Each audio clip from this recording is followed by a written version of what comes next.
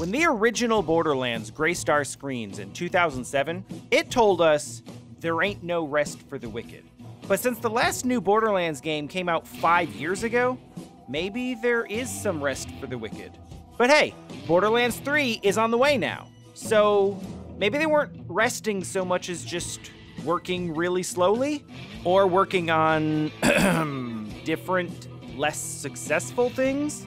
I don't know, this metaphor doesn't really work anymore. The point is, Borderlands is coming back, and you're here, so have I got a story for you. I'm Dean from Curse, and there will be no refunds on watching this video. Borderlands centers its story in the year 2864. Humanity has settled amongst the stars, and Earth doesn't really get talked about much. No, now everybody's all about the planet of Pandora, a small planet on the edge of the galaxy, and the site of what basically amounts to a futuristic gold rush. You see, at some point, somebody told a huge lie that Pandora was absolutely loaded down with valuable mineral resources. So corporations from all across the galaxy swarm the planet, throwing up hastily built settlements and slipshod strip mining camps filled with criminal forced labor. Before long, the corporations realized Pandora was basically barren, aside from some weird alien ruins. So most of the companies essentially abandoned the planet, leaving behind the settlements and weapons and slave labor prison colonies to survive on their own. So basically, think like the way the British treated Australia, but then Australia became Mad Max in space. So that means Pandora is about as dangerous as it sounds.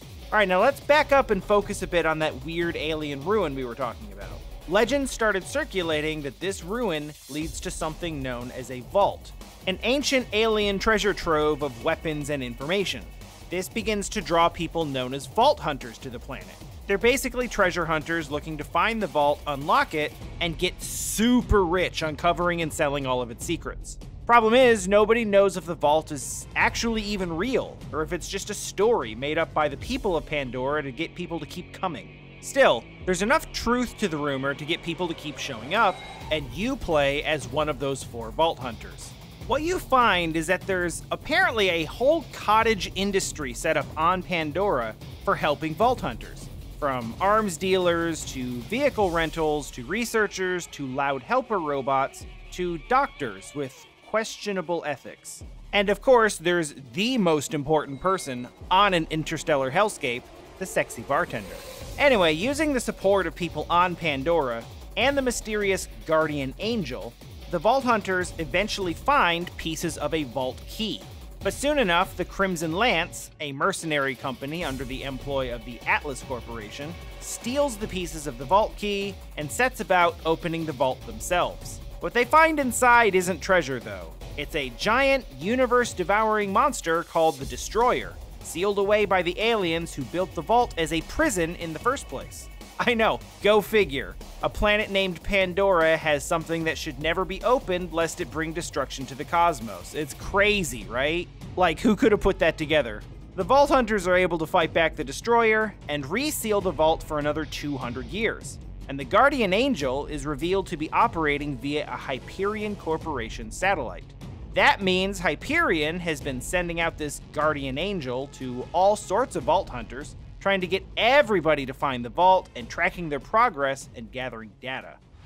Borderlands 2 is set 5 years after the events of the original game, and in that time, vault hunting has gone from a niche hobby for fortune-hungry thrill-seekers to a somewhat legitimate business.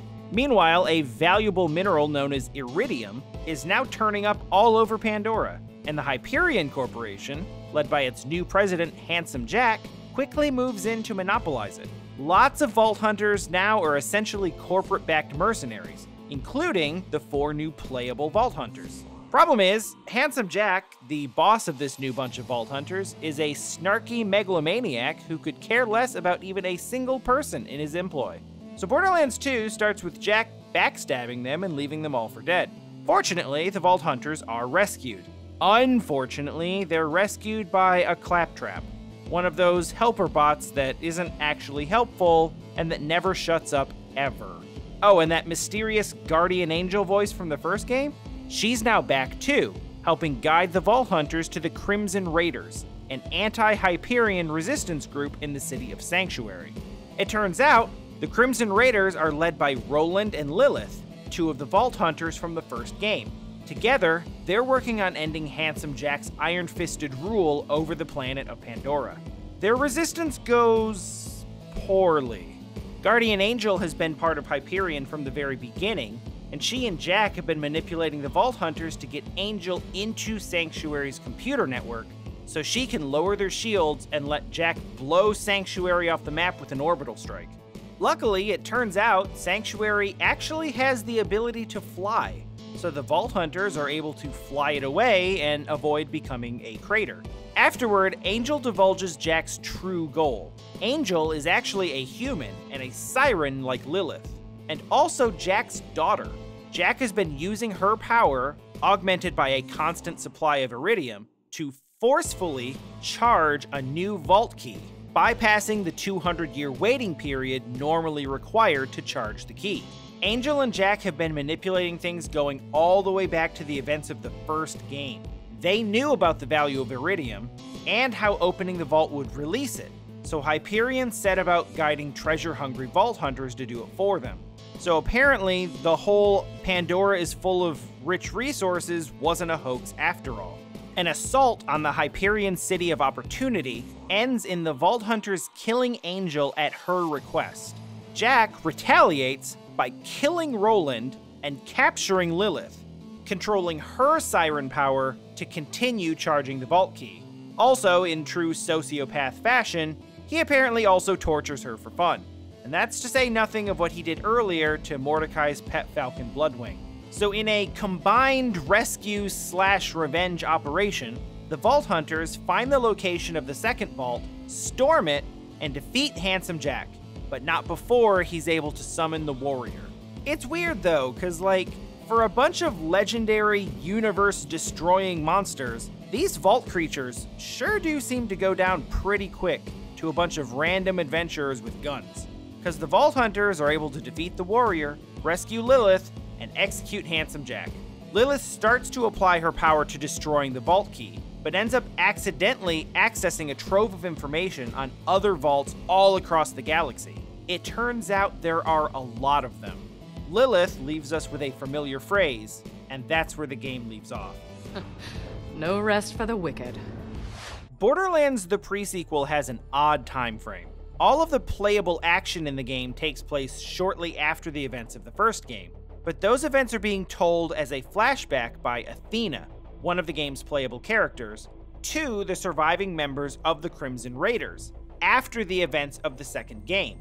The story covers the rise of Hyperion and its future leader Jack, who gets a rather unceremonious intro.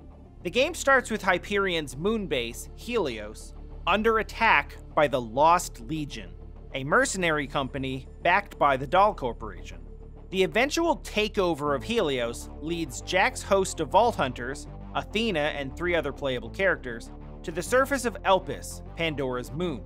There, they go eliminate the jamming signal that deactivated Helios' defense systems and recruit a huge robot army. With those weapons in hand, as well as the assistance of Roland, Lilith, and Moxie, the Vault Hunters and Jack are able to regain control of Helios, and Jack sets about charging the huge laser weapon in the Eye of Helios. It turns out the core of the Eye of Helios is actually the Eye of the Destroyer, the whole universe-killing boss from Borderlands 1.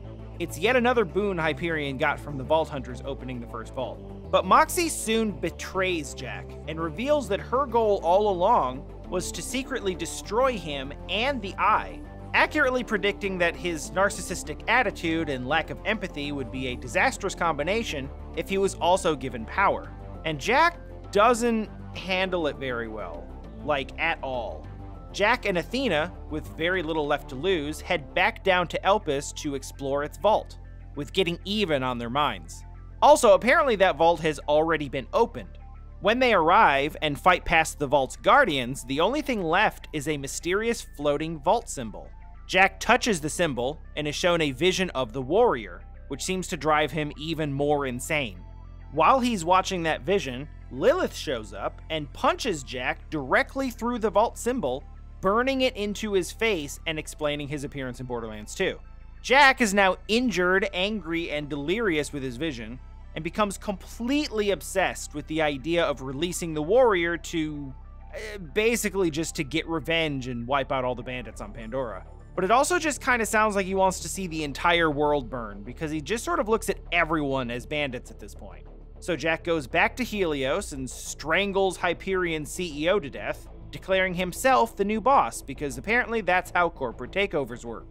Back in the present time, with Athena reaching the end of her story, Lilith orders her to be executed, but a mysterious being appears and stops the bullets. She is an Iridian, one of the people who've built the vaults, and she warns of a coming war and says they'll need all the vault hunters they can get. War is coming, and you will need all the vault hunters you can get. So now that we've established the existence of a bunch of other vaults, there's something important to notice in the Borderlands 3 reveal trailer. They reference new worlds, plural, on a couple of occasions. Now this would seem to indicate that this adventure is going to take us off of Pandora and its moons, but we don't yet know where we are going or if Pandora is involved at all. We also have 4 new Vault Hunters, in addition to a slew of returning characters from the first 3 games. We even saw glimpses of Reese and Vaughn, characters from the Telltale spin-off, Tales from the Borderlands. Now, Tales may have largely been a side story, but it did establish a few things that might be very important from here.